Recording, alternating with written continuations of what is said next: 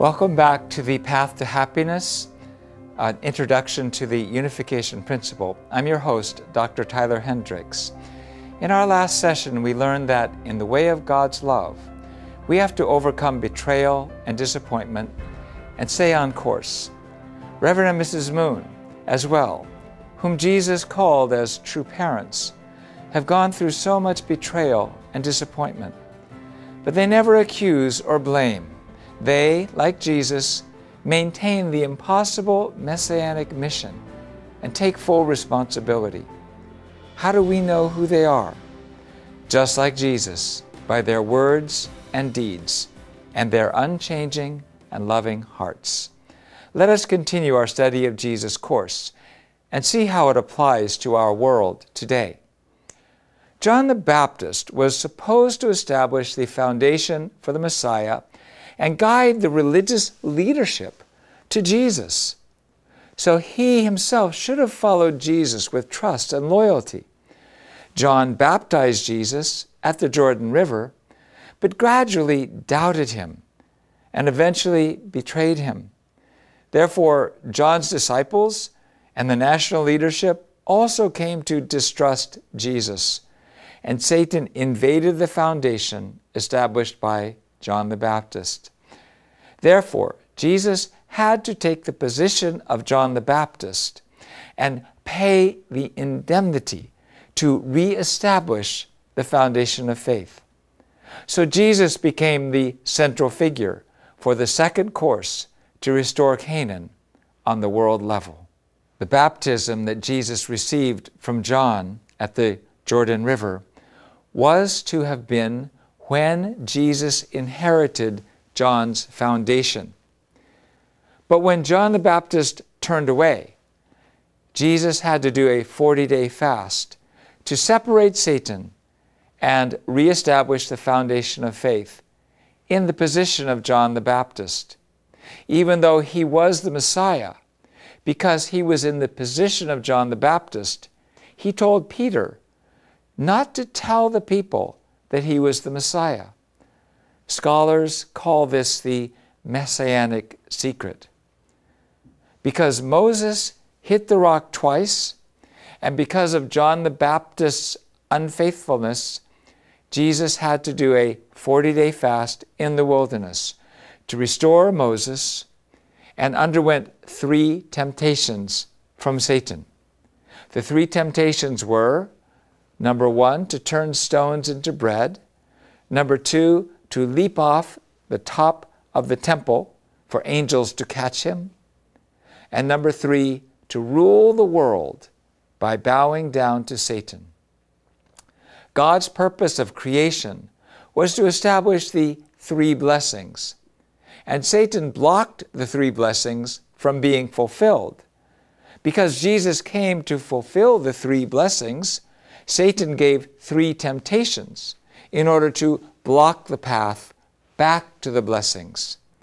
Let's find the principles of these 3 temptations. First, after his 40-day fast, Satan tempted Jesus by saying, "If you are the Son of God, tell these stones to become bread."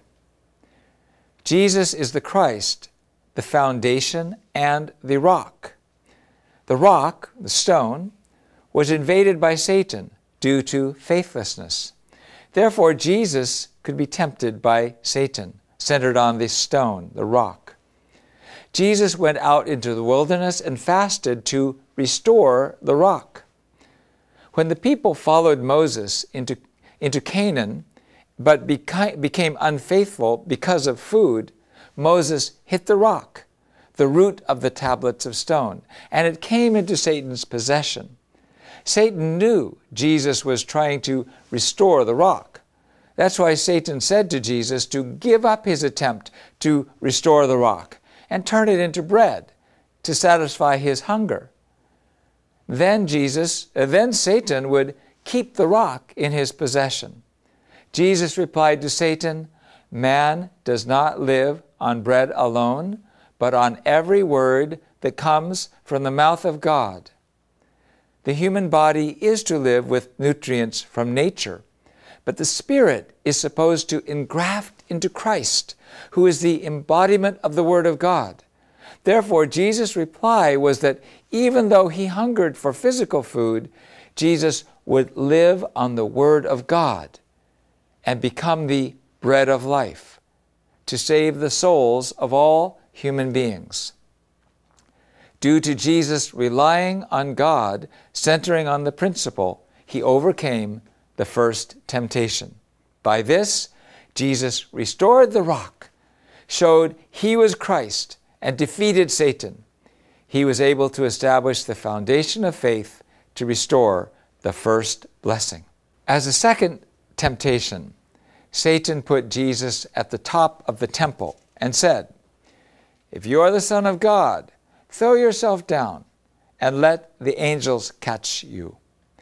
Because Jesus came as the Lord of the temple, Satan acknowledged this, and that's why he put him up at the top of the temple. But to jump down from there meant to fall down from the position of master and go back to the fallen position. Then Satan himself would seize the position of the master of the temple instead of Jesus. To this, Jesus said, "Do not put the Lord your God to the test." Jesus, as the original substance of God, supervised the angels. Satan, as a fallen angel, was naturally under Jesus' supervision.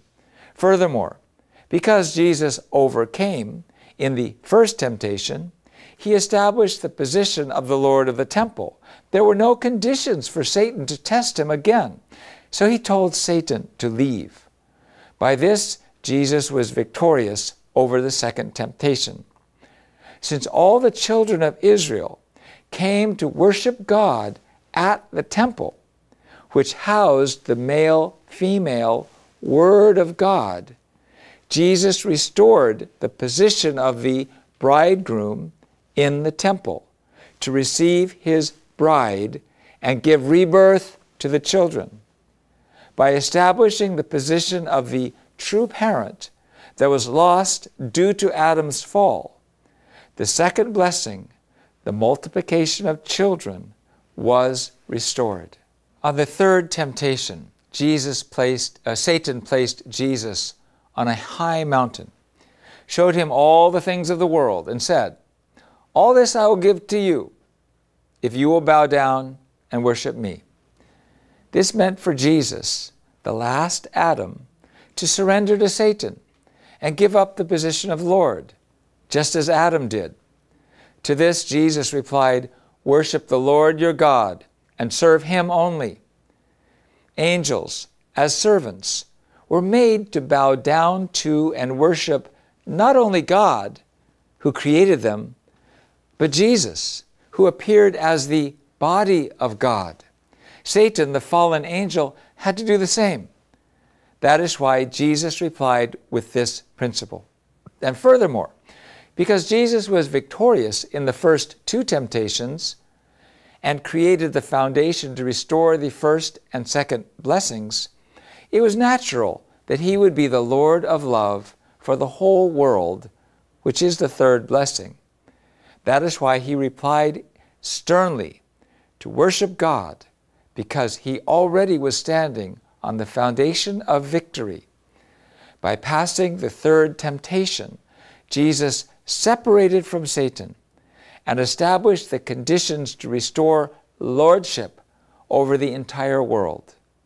Jesus was able to establish the foundation of faith to restore God's ownership of all living things, the third blessing. By his 40-day fast and victories of the three temptations, Jesus was able to restore by indemnity the failure of all central figures to establish the 40-day foundation to separate from Satan. And he established the conditions to restore the four-position foundation and fulfill the three blessings. Even though Jesus came as the true parent of humankind, he had to set the foundation of faith in the position of John the Baptist. He fulfilled the 40-day foundation to separate from Satan and establish the position of Abel, who was the central figure for the foundation of substance. Now, if the chosen people around him would have become one with Jesus, the foundation for the Messiah would be created. And on that foundation, Jesus, from the position of John the Baptist, would advance to the position of the Messiah. He would be able to separate all humankind from Satan, liquidate the original sin, return us to the original ideal of creation, and establish heaven on earth. So Jesus went to Galilee and made a fresh start. He proclaimed, "Repent, for the kingdom of heaven has come near," which was exactly what John the Baptist had proclaimed. So we see that Jesus was in John's position due to John's failure. Jesus tried to make the people into the people of the kingdom of heaven. He healed diseases of the body and soul and gave wise counsel. But the people around him, centered on the religious leaders, concluded it is only by Beelzebul, the prince of demons, that this fellow drives out demons, and did not trust him. Jesus went to his hometown, and he gave the same message. But even in his hometown, he was excluded, and he had to leave with a sad heart. The people said, "Isn't this the carpenter's son? Isn't his mother's name Mary? And aren't his brothers James, Joseph, Simon, Judas? Aren't all his sisters with us? Where then did this man get all these ideas?" And they excluded Jesus.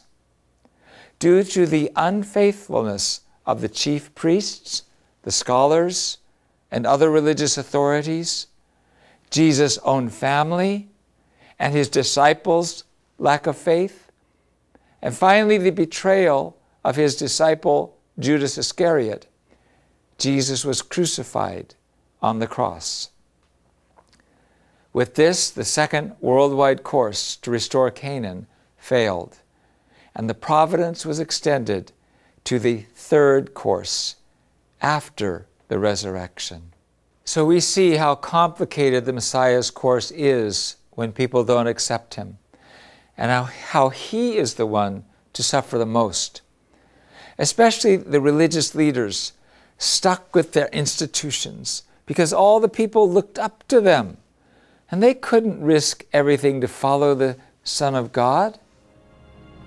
But who can blame them? We all have families and jobs. We want a comfortable life, just like them. The Messiah is kind of a troublemaker who had different things to say and even judged them for being children of Satan. It's a lot to think about when we consider the prophecy that Jesus will come again. That's it for now.